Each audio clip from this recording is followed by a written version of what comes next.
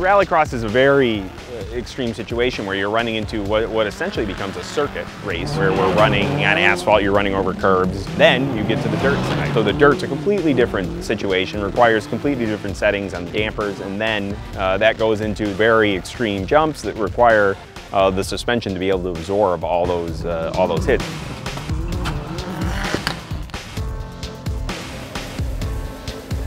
KNC definitely allows us to fully understand the suspension to make good estimated tweaks and development changes.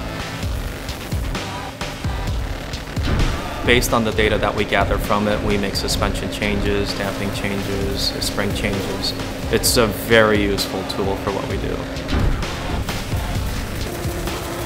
The suspension need to be designed properly that as it travels, it stays the same all the way through the travel. Now that just turns right into better wear on the tires, better handling, better response, and easier to tune car.